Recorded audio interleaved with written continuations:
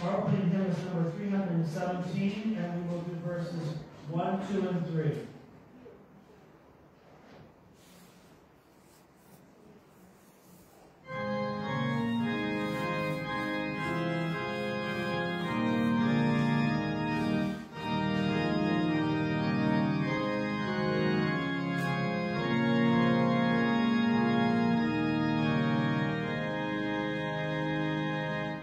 Christ is made of sure foundation, Christ the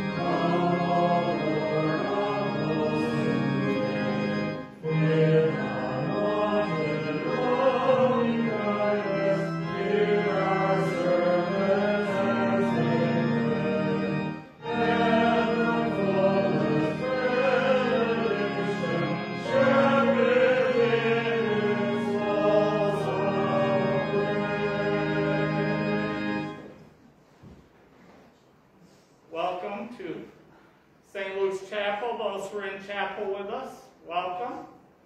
Good to have so many of you back. And those listening from afar, welcome. Do join us in communion if you can.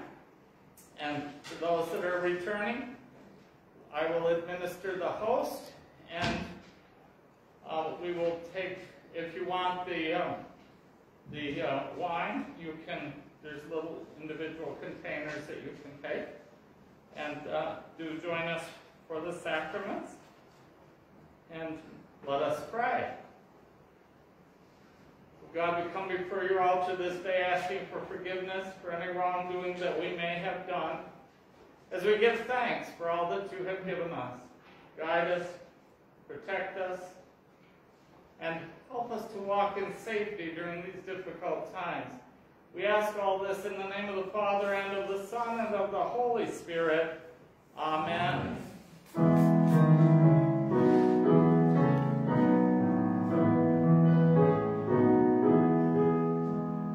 Praise to you, Lord Jesus Christ, King of endless glory. Praise to you, Lord Jesus Christ, King of endless glory. God loved the world so much he gave us his only Son, that all who believe in him might have eternal life. Praise to you, Lord Jesus Christ, King of endless glory. A reading from the Holy Gospel according to John. Glory be to you, O Lord. Since the Passover of the Jews was near, Jesus went up to Jerusalem. He found in the temple area those who sold oxen, sheep, and doves, as well as the money changers seated there. He made a whip out of cords and drove them all out of the temple area with the sheep and oxen, and spilled the coins of the money changers and overturned their tables. And to those who sold doves, he said, "Take these out of here and stop making my Father's house a marketplace." His disciples recalled the words of Scripture, "Zeal for your house will consume me." At this the Jews answered and said to him, "What sign can you show us for doing this?" Jesus answered and said to them, "Destroy this temple, and in 3 days I will raise it up." The Jews said, "The temple has been under construction for 46 years, and you will raise it up in 3 days?" But he was speaking about the temple of his body. Therefore, when he was raised from the dead, his disciples remembered that he had said this, and they came to believe the Scripture and the word Jesus had spoken. While he was in Jerusalem for the feast of the Passover, many began to believe in his name, when they saw the signs he was doing. But Jesus would not trust himself to them, because he knew them all, and did not need anyone to testify about human nature. He himself understood it well. The Gospel of the Lord.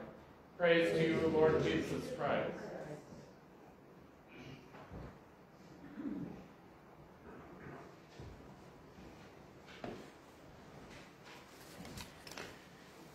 In our prayers today, let us remember the sick and the suffering and all people for whom our prayers are offered. We special prayers today for Scott DePew, who's in the hospital with COVID, for Bill Nix, who had a very serious surgery this week, for Bobby Malin, who was in an accident, I believe, in Florida, and was pretty badly broken up. And also for Michael Grover, a friend of Carolyn Ackler's. I'll ask special prayers for Linda Long, who is going to have knee replacement surgery this week, and she should be running for the Summer Olympics, I would think. So hopefully they'll have her all tuned up. So she's been waiting a long time to get that done, and finally decided it's time, and she's doing it, so that's good. We pray for the repose of the soul of Karen Jackson Byrne, who is Dave's cousin, who died this week out in Washington. So, are there other prayer intentions that we need to know about? Anything going on in the area? Soon things will be going on in the area, and I suspect when they start, we will have a variety of things to do. People have been patient long enough, I think. This week, when I got probably my 27th phone call to extend my car's warranty. And it was on a car I had like 15 years ago, I think. And they wanted me to extend my warranty. So that night, as I was doing my prayers, I was thinking about Lent. And I'm sure God told me, Phil, it's time to extend your spiritual warranty. It's Lent. So let's extend your spiritual warranty. And I sort of thought, I wonder how long that lasts. And I'm sure God said to me, through eternity. And that's why we're in church, is to extend our spiritual warranties. And so far, I don't think any of you have expired. And don't, please, in church. We come to church as a sacred place. Many people have said when they come into chapel, it's like the rest of the world is out there and we're in here, safe in the bosom of God, safe in the hands of Jesus. Today's gospel reading is, I believe, one of the only times in the Bible it shows where Jesus was provoked. That Jesus showed his human side. That he showed he too was human. He too had a temper. But it also shows his devotion to the sacred place where he found God. To the temple that people were desecrating. Tipping over the tables of the money changers. Conveying to us that the material things are not important, but spiritual things are so important. It's so good to see so many of you back in chapel today. And you don't look any different. Just have your masks on, that's all. I'm sure that I only look about 15 to 20 pounds different. Because what do you do when you live alone? You eat. What do you do when you live with somebody in a pandemic? You eat. But we've done well during these difficult times. And we can thank media for that. That's been helpful. Television is not one of my favorite things. I've been painting all my walls and doors with pictures.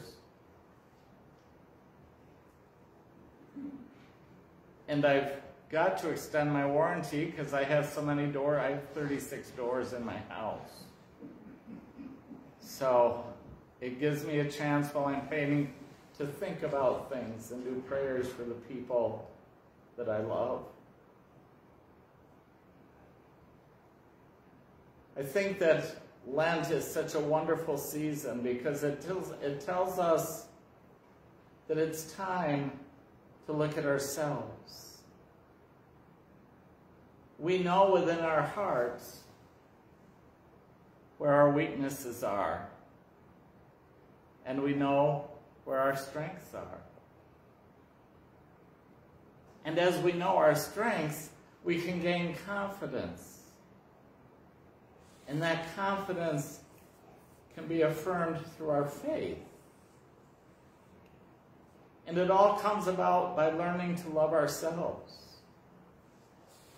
And I've always felt that Lent coming at the end of winter was a good time. You have nothing else to do but think of yourself, your strengths and your weaknesses, and what you want to do as soon as spring breaks, as soon as spring comes to us, as soon as the crocuses come through the ground. And it's a rebirth. It's a resurrection. Our spirit once again becomes alive. I was at the hardware store this morning, and the cashier said that Wednesday it might be up to 65 to 70 degrees. And I says, oh, I can spend the whole day sitting out in my yard in my hot pink Speedo. And he says, you live on a busy intersection. I wouldn't do that. But we can begin to feel that the earth is changing. Once again, we see the birth of spring coming. So prepare ourselves during this Lenten season while we still are confined a bit by weather. Look at the people that are with you that you love. Look at the people that have gone before you that you love. And they're still around you. They still surround you with their love and your memories of them. All the wonderful things you did together. Their bodies have gone away, but their spirit hasn't, because they too renewed their warranty as they went through life. I guess I told that story about the warranty because, like Jesus in the temple, every time I get that phone call, I get a little angry. I don't need an extended warranty, or 27 of them. But I know it's people just doing their jobs. So let us, in this Lenten season, feel the rebirth of the church. Let us, at the end of this Lenten season, during the Eastertide, let us know there's hope for eternal life. Let us know that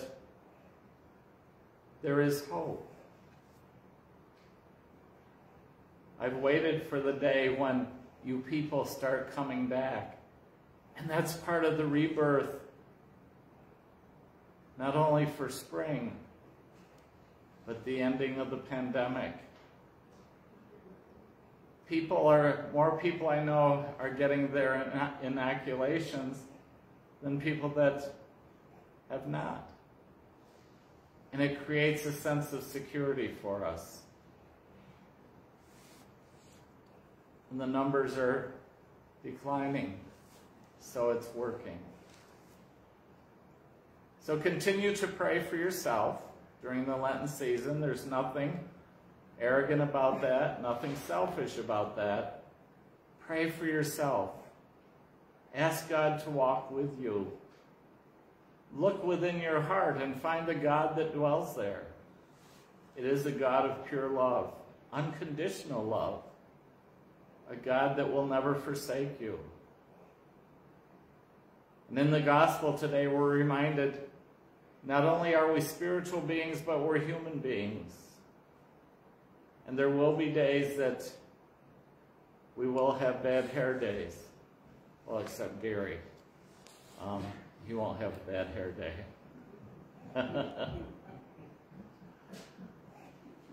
So let us go forth in peace to love, and to serve the Lord. Thanks be to God. Amen. Let us share together the Apostles' Creed. I believe in God, the Father Almighty, creator of heaven and earth. I believe in Jesus Christ, his only Son, our Lord. He was conceived by the Holy Spirit, born of the Virgin Mary. He suffered under Pontius Pilate, was crucified, died, and was buried. He descended to the dead. On the third day he rose again. He ascended into heaven, and is seated at the right hand of the Father. He will come again to judge the living and the dead. I believe in the Holy Spirit, the Holy Catholic Church, the communion of saints, the forgiveness of sins, the resurrection of the body, and the life everlasting. Amen. Our offering basket is out in the narthex of the church, so you can leave your offering there on the way out. Let us remember the words of the Lord Jesus, how he said it is more blessed to give than to receive. Offertory hymn is number 288, will be verses 1 and 2.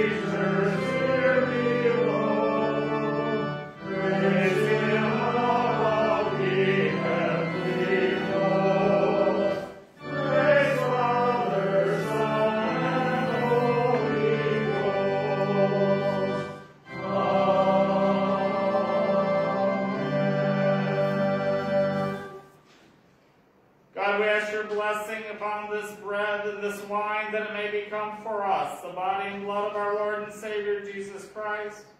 As we ask God's blessing in the name of the Father, and of the Son, and of the Holy Spirit. Amen. Let us prepare ourselves to receive the sacrament of this Holy Communion as we pray for all of Christ's church and the world. God, we come before your altar this day asking for forgiveness for any sins or offenses that we have done against you, our God, against your creation, against our neighbors, or against ourselves.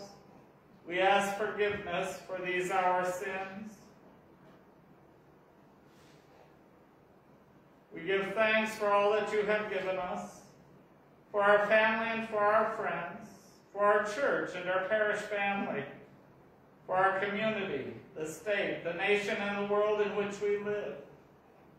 Help us to preserve your creation for the generations yet to come, that they too may be partakers of your kingdom here on earth as in heaven. We pray for all people who cannot be with us especially for the sick and the suffering, and for all people for whom our prayers are now desired.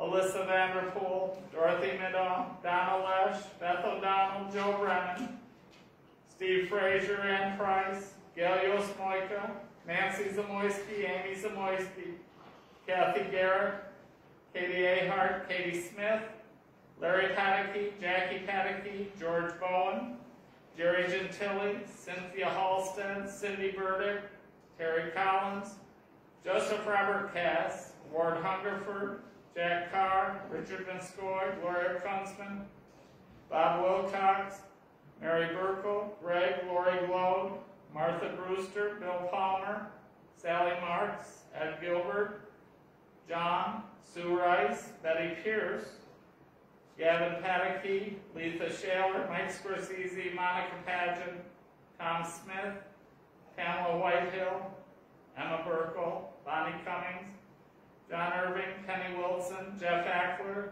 Marty Deutsch, Patty Van Gorder, Butch Stamer, Arlene Birch Coleman, Virginia Johnson, Jeff Jeffords, Lou Liguri, Joanne Conrad, Judy Kozel, Bernie Morris, Linda Long, Russell Dillard Jr., Michael Grover, Bobby Mallon, Bill Mix, Scott Depew. We trust through faith that you will touch them with your healing power. We pray this day for those who have died in the hope of the resurrection. We pray especially for your servant Karen Jackson Byrne. We trust through faith that you have opened your arms in love and mercy and have received her into your heavenly kingdom. Be with her family and friends as they mourn their loss, that their empty hearts may be filled with the consolation of your love and the joyful memories they have shared throughout the years. And now together, let us confess our sins unto Almighty God. Most merciful God, we confess that we have sinned against you in our thoughts, in our words, and in our deeds, by what we have done and by what we have left undone. We have not loved you with our whole heart. We have not loved our neighbors as ourselves. We seek forgiveness for these our sins, and are heartily sorry for these our wrongdoings. Have mercy on us and forgive us our sins, so that we may return to your path and walk in your ways all our days. Amen. May the peace of the Lord be always with you. And also with you. Let us nod peace to each other, and in your homes embrace each other with peace and love.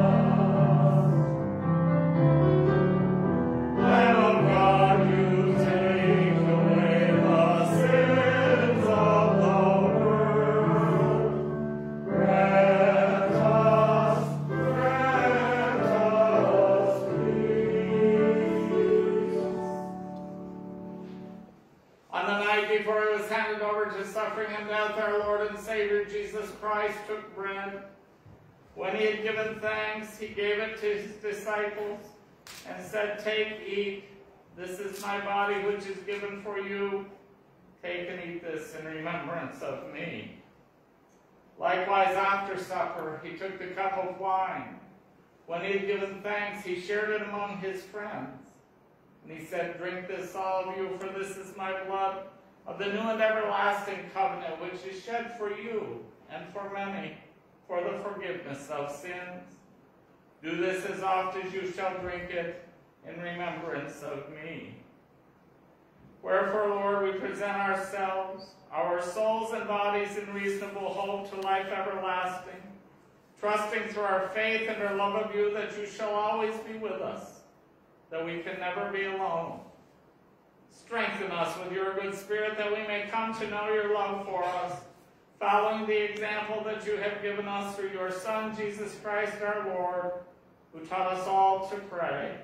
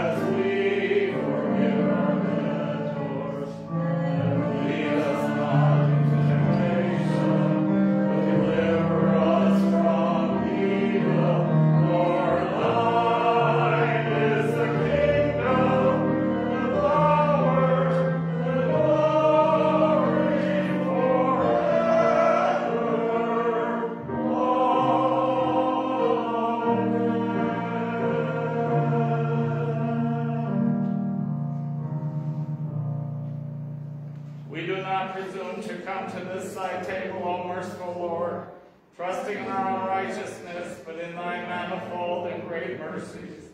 You are the same Lord, whose property is always to have mercy. Grant us therefore, gracious Lord, as we partake of the body and blood of your Son, our Lord and Savior Jesus Christ, that we may be cleansed of our sins and put on right a new path, and made one body with him, that he may dwell in us, and we in him. Amen. Gifts of God for the people of God, take them in remembrance that Christ died for you. Feed on him in your hearts by faith with thanksgiving. Those who would like to share in the sacraments, if you would come forward.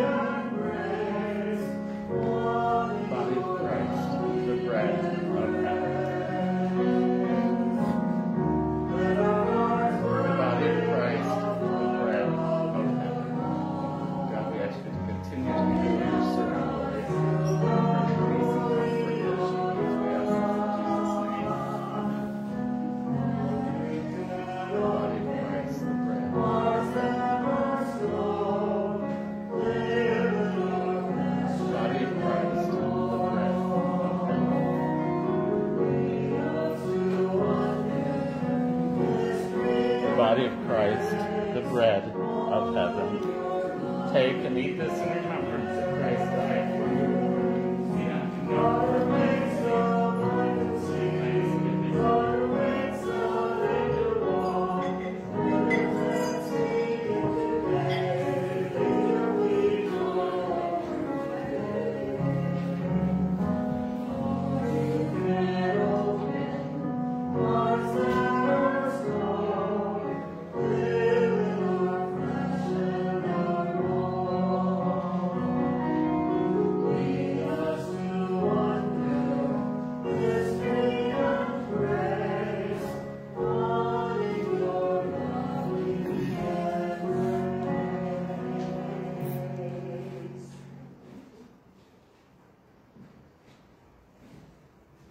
Let us pray.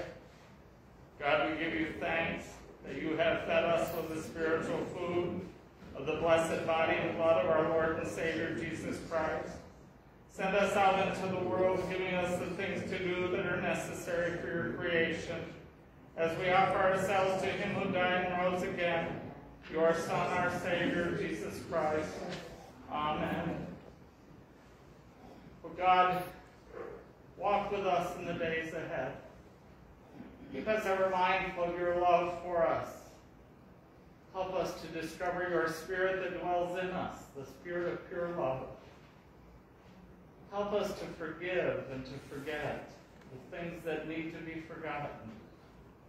Help us to remember the cherished memories. Help our spirit to add to your creation and not detract from your creation. We pray for our servicemen and women, harbor them in safety until they return to their homes. Be with our country and our world, that we may come together in peace and love. We pray that during this pandemic that it will continue to decline so that we can once again enjoy the company of each other in gatherings. We pray for Linda Long and Martha Brewster, who will be going through surgery this week and next. We trust your faith that you have given the doctors the skills and knowledge that they need. Give your patients patience in their afflictions. Help them to overcome their adversity. We ask all this through your Son, Jesus Christ our Lord. Amen. Now the blessing of God Almighty, the Father, the Son, and the Holy Spirit, may he be with us this day and remain with us always. Amen. Amen. Amen. Our closing hymn is number 151. We will do verses 1, 4, and 5.